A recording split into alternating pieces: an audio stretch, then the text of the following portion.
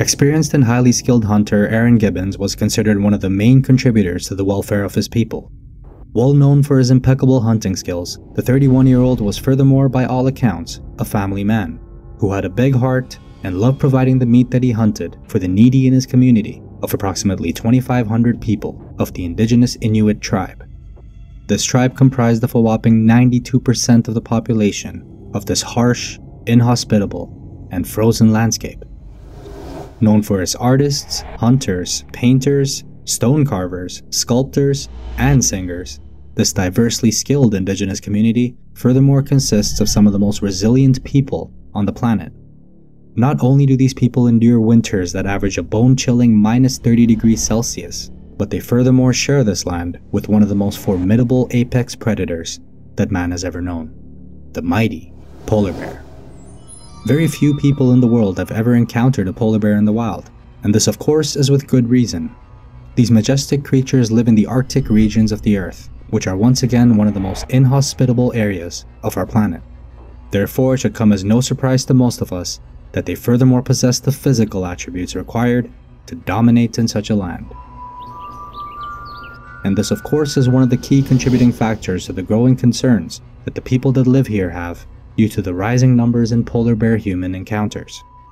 Scenes like this used to be rare. Lately, they happen every day in Arvet. Local authorities are on constant patrol for polar bears on the outskirts of town, but the real problem, the bears coming into Arvet looking for food, like the one that chased two girls down the street last week.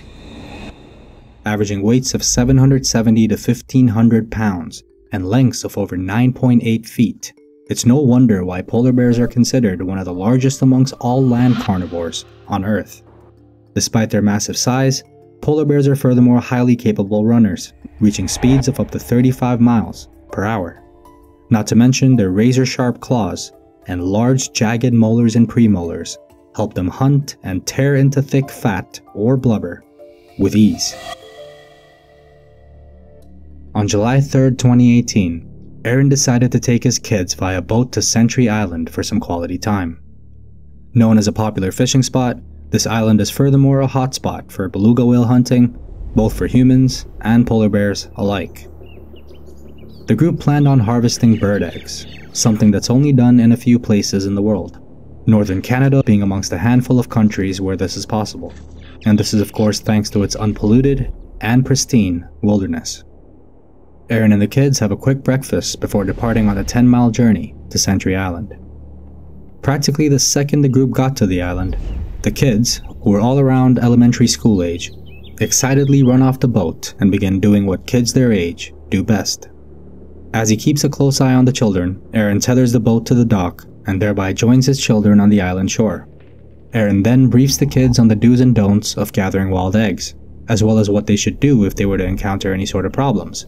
For example, if a bird parent were to say, get defensive with them. And so, shortly after the briefing, off the kids went, their faces shining with joy and excitement, as if they were taking on what seemed like a late Easter egg hunt.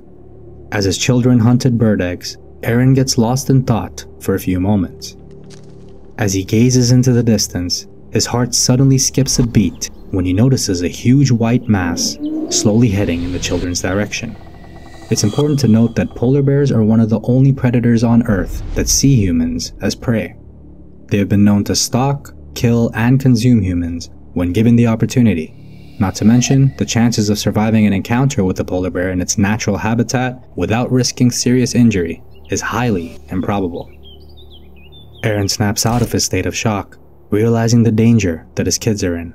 Being the experienced hunter that he was, he instantly reads the polar bear's body language, noticing it had its head down with its ears pointing backwards, a telltale sign that it was on the hunt.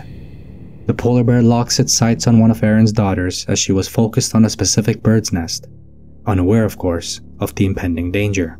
Meanwhile, the other kids are running from nest to nest, also unaware of the polar bear's presence. Things at this point seem to be happening in slow motion for Aaron, as his senses heightened thanks to an altruistic surge of adrenaline.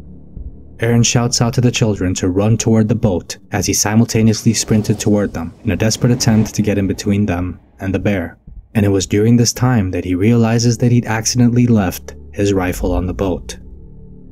A quick thinker on his feet, the skilled outdoorsman then begins picking up large rocks as he's running and starts hurling them at the bear in a desperate attempt to distract or hopefully even scare it off as it closed in on the kids. As a few of the baseball-sized rocks make contact with the bear's side, the enormous polar bear suddenly stops in its tracks and finally turns its attention toward Aaron. As the bear began approaching Aaron, he quickly shouts instructions to his eldest daughter to radio in for emergency assistance. Despite continuous attempts to fend the bear off while throwing rocks at it, this particular polar bear was not going to let anything get in between it and its meal. Left with no other choice, Aaron turns his back toward the bear and begins sprinting as fast as he could toward the boat, hoping that he could potentially make it there on time and get to his rifle, or at least get close enough so one of the kids could throw it over to him. But to his misfortune, it became clear that there was no way he was outrunning the bear, as in a matter of just a few moments, the much faster polar bear catches up to Aaron, tackles him to the ground, and begins viciously mauling him. The children meanwhile helplessly look on in horror as the massive polar bear bites into their father's neck and begins viciously throwing him back and forth on the cold hard ground, which was bathed in huge rocks.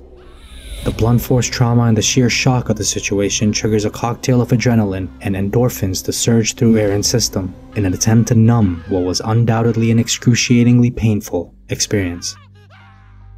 As they watch their father's body go limp, the kids then turn their heads away in horror as the polar bear begins to feed on their father's body.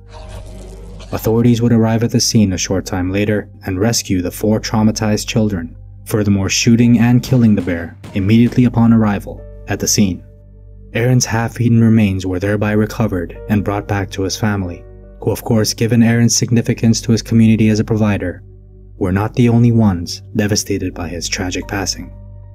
As a response to the attack, the elders of Aaron's community noted that about 60 years ago, there was a time in which they could sleep under the stars and never have to worry about polar bears.